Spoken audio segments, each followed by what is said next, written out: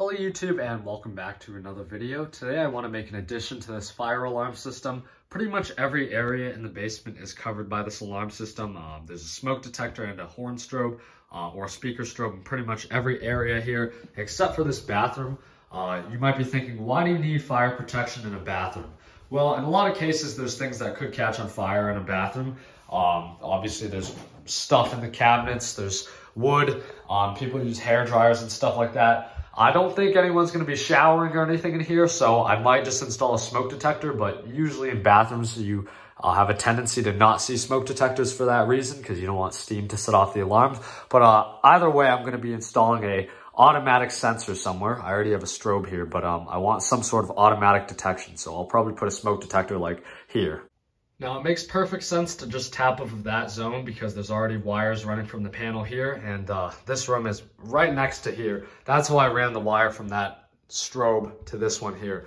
Obviously I can't go directly over the strobe in line because there's this can light, but I'll probably, just to make it look decent, I'll have that detector in line with these can lights and just offset it like right here. I, again, don't want it too close to this bathroom fan. Obviously, if it's a heat detector, that doesn't really matter. But in the event that I have a smoke detector in here, it's probably not a good idea to have it too close to that. I'm going to go ahead and remove these devices. By the way, a lot of people are probably going to ask why the Christmas lights aren't up right now. No, I didn't take them down. I film my videos in advance, so if you're seeing them, they were probably filmed a couple weeks ago. Right now, I'm filming this in November. You're probably going to see the video in December, but don't worry, the Christmas lights are up. They're just not up at this time because it's only the 26th. But we're going to go ahead and remove these. Now I'm going to go ahead and undo the screws for this panel. Putting these access panels on chains was one of the best things I ever did because it allows me to pull these down and let it hang there so I don't have to disconnect all the wires. Also, in the event that someone actually needs to use this access panel, because keep in mind these are panels that are here for a reason, the wiring doesn't just have to hold everything up. Went ahead and put this base up to the ceiling where I want it. I traced out the holes I'm going to drill. Obviously, it's a good idea to use a box in a lot of cases, but that's not a requirement. First of all, this system is low voltage, so it's perfectly safe to do this. I'll probably just punch a hole and use 2 anchors. Very common to see that with security systems. Second of all, I really don't want to do too much damage in the event I have to patch this. It's going to be a nightmare if I have to cut this huge hole for just a heat detector. So that way I minimize damage. So we're going to go ahead and do that. I'm gonna go ahead and drill my hole now. Before you drill any holes in your ceiling, especially because we're in a bathroom, you gotta make sure that there's nothing behind the ceiling.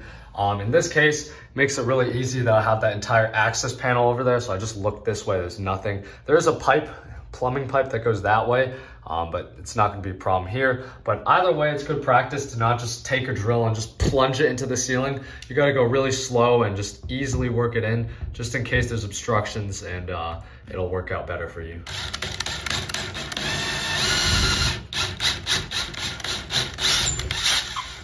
In this case, there's nothing behind the ceiling, so that's good. Now the hard part is getting the wire here. Let me show you how I'm gonna do it. So I have this fish tape here, and I'm gonna put it into the thing I just drilled, and I'm gonna put it up here, and then I'm just gonna start sending this fish tape up. And then from the other side, I'm gonna try and grab it. And there it is. You can see our fish tape all up there, so we just have to somehow get that over here.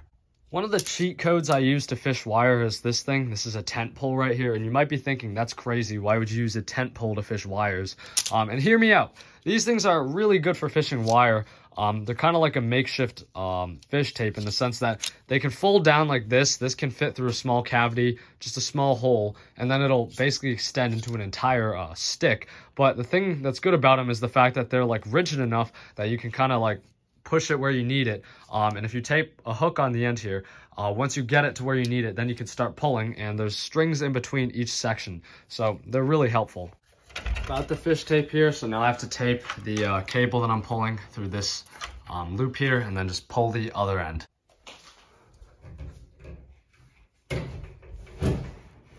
There's our wire. Drill some holes for these anchors.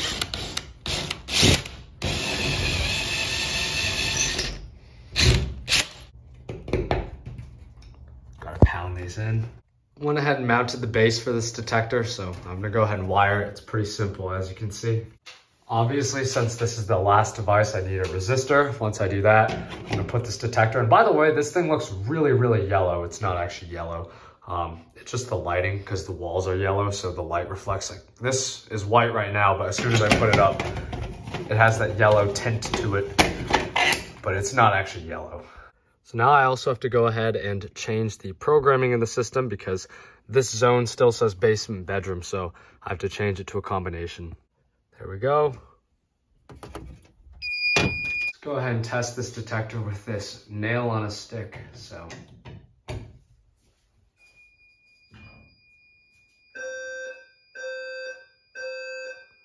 there we go.